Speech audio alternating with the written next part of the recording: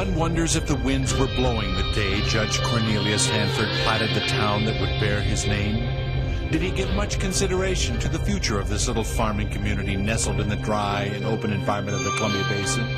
Or was it just another source of customers for his Hanford Irrigation and Power Company?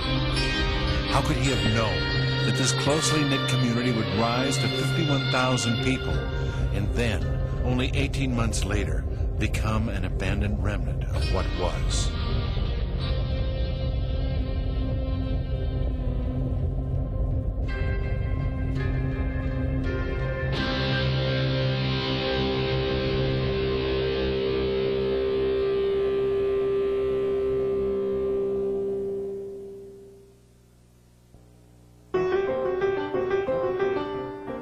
Prior to 1942, the small towns of Hanford, White Bluffs, and Richland Village found their prosperity in the rich volcanic soils of the Columbia Basin.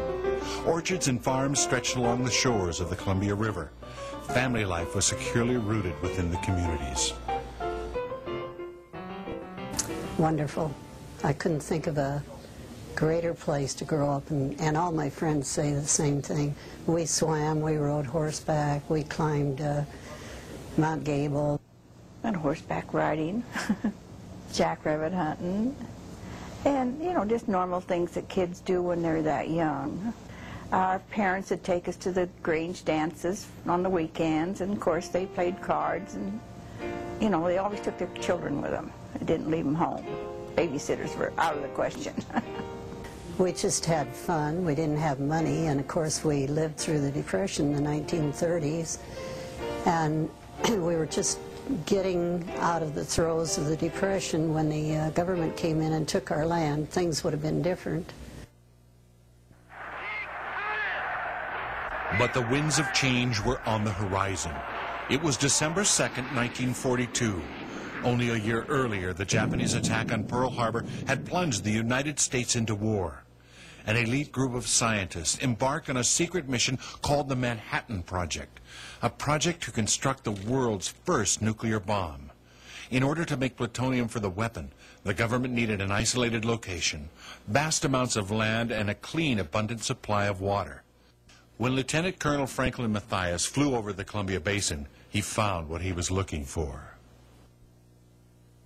Back in Chicago, they had the first chain reaction, and Fermi was there, and 3 months and 4 days later they were in our town of Hanford, and we were told we had to leave. Of course, they had come out there unknown to a lot of us. The government men that came out, we didn't see them, and I kept thinking, oh heavens, they've discovered oil or uranium or something in our back of our place, west of our ranch, because they were digging, and we thought, oh heavens, we'll be rich yet. But we didn't know that this was all transpiring. Well, the people they just had to leave. Some were offered jobs, and some of the personal accounts are that they felt guilty when they accepted a job because there was a lot of very real antagonism, and it still remains. And people I've talked to today, whose parents were there and they were high school students at the time, still have a resentment against the way they were treated. We all lost each other. Basically, we lost each other. And then, of course, all the young men, you know, went into the service. There's some accounts that are rather, I guess we would say in retrospect, a bit irritating, that there was nothing there, just a few farmers, one church, and that sort of thing. That's not true. There were farmers just beginning to get on their feet, as a lot of farmers were at that time, and their whole life was completely disrupted. Do I call it home? Well, yes, I think so. I think so. The decision was made. The Columbia Basin would be a vital part of the war effort. Families moved out and the government moved in. As Camp Hanford grew from the abandoned towns, trailers came by the thousands, and tar paper barracks rose overnight to house construction workers recruited from around the nation. But they couldn't tell us anything about Hanford. Nobody knew anything about it except that it was a war project. When we arrived here, something like 1 a.m., it was a long train, and so they stopped and we all had to get off.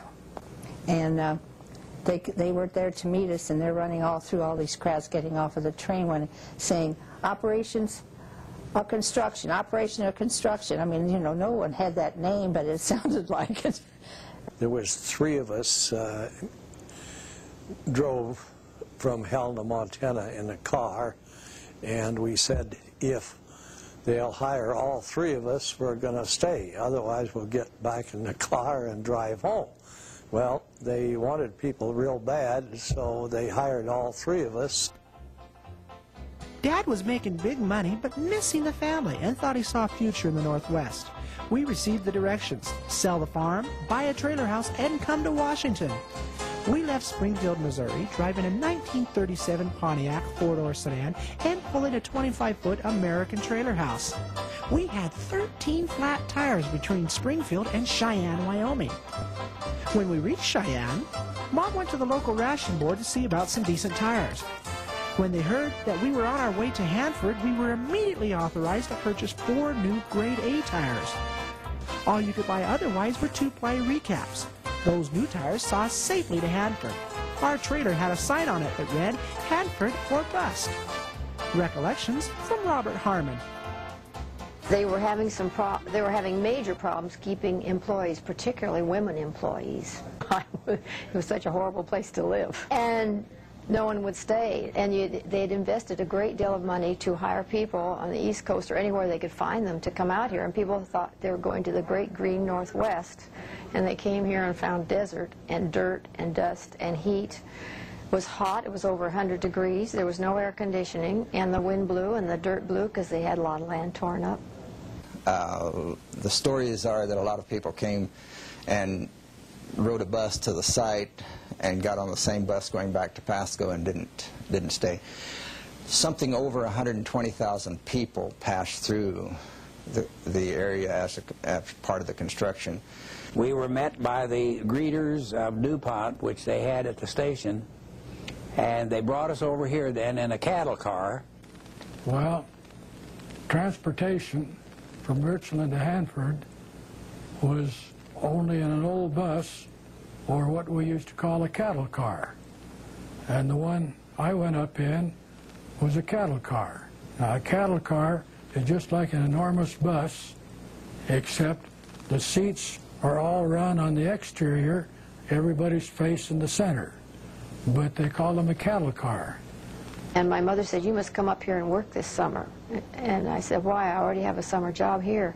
"No, you must come up from Corvallis and have this once-in-a-lifetime experience." Thank goodness it was only once. I was in the barracks, but the barracks were so small, it was like being in a closet. Primitive. The women's barracks were just rattly barns and no air conditioning, of course. If you wanted some air, you opened the window, let the wind and the dirt and everything blow in. Well, the ads in the National Geographic prior 1940 magazines, National Geographic magazine prior to 1940, have ads for the type of trailers that they were living in out there. They were advertised, I think it was Schultz trailers, they were advertised for weekend use. They were not expected to live in for long term. Very thin walls, little or no insulation, no indoor water in most of them. And you were making this great money, and that's why the only reason people stayed here, because they were making money. There was no place to spend it, so I guess the bank did pretty well.